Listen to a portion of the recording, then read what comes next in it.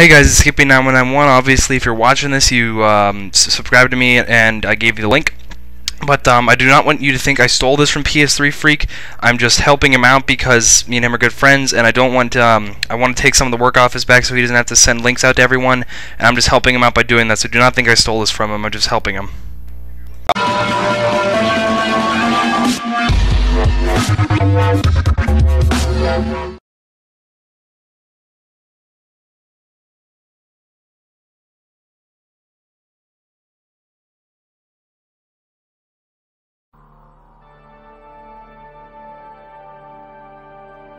Hey everybody, today I'll be showing you how to do this tutorial, and right now hopefully Treyarch won't be watching this because they should just allow us to have the game the way we bought it.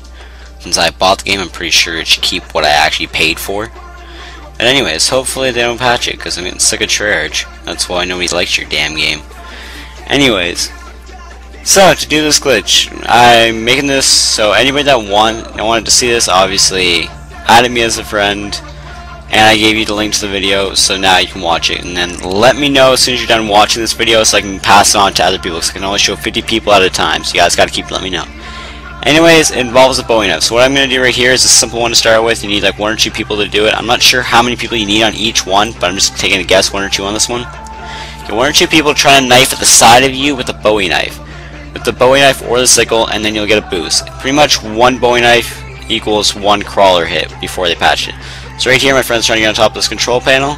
Get him to keep jumping. Bowie knife to the side of him, so yeah, you're just kind of like nicking him with the knife without actually aiming at him because they won't allow you to hit him while you're aiming at him. So just get him to keep jumping, then you kind of have to time it for when you're about to jump. Knife, kind of like that. Sometimes, depending on how much people, you're gonna need more help.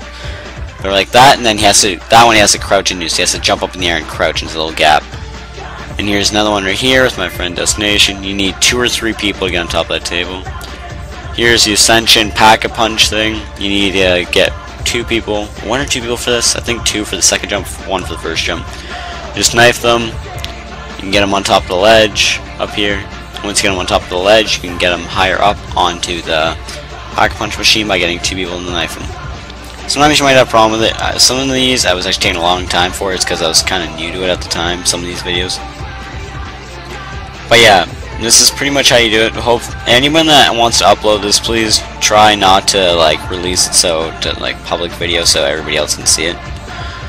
Because we all want to have fun doing zombie glitches. We don't want it to go away after. This is probably the last way you can do it. Anyways, here's the glitch game. We made it onto this table with 2 people before. We don't know how we did it, but apparently we did before. But anyways, we did it before, so it's possible to at least get 2 people up on the table here.